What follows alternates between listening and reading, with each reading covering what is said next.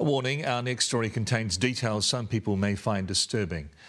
An Australian man has described how he said his goodbyes as best he could to his parents and sister before he left them dead or dying in the crater of Whakaari, White Island. Jesse Langford was 19 when Whakaari erupted. He says he was hit by a wall of black, but somehow made it out of the crater and into the arms of a rescuer, despite his extreme pain. Adam Hollingworth reports.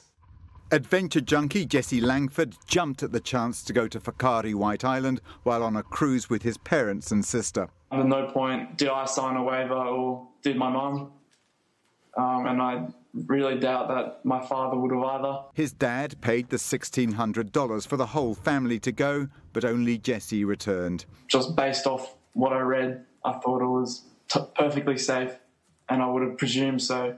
In a pre-recorded interview from his Sydney home, he said safety protocols amounted to sticking close to the guides.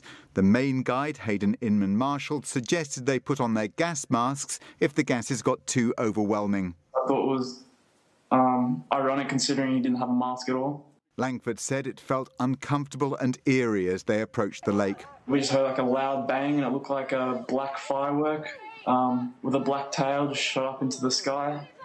And then a couple of seconds later there was another one. And everyone just turned around and started taking photos, thinking this was really cool.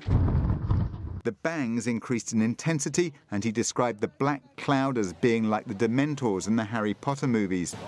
Then Hayden Marshall Inman yelled for everyone to run. The last thing I saw was just the whole lake just lifting up in a massive explosion, and everyone was just running.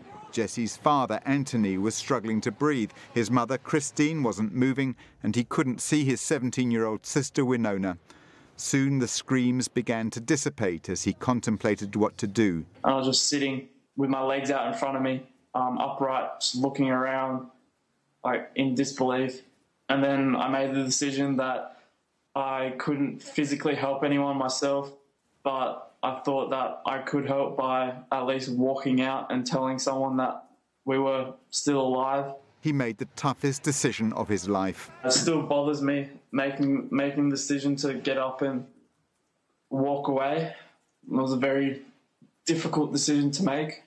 So I pretty much just said my goodbyes as best as I could and got up and started walking. It was an agonizing journey till he came across a man with a walkie-talkie who sounded like he was about to leave. I yelled at him and I yelled for help.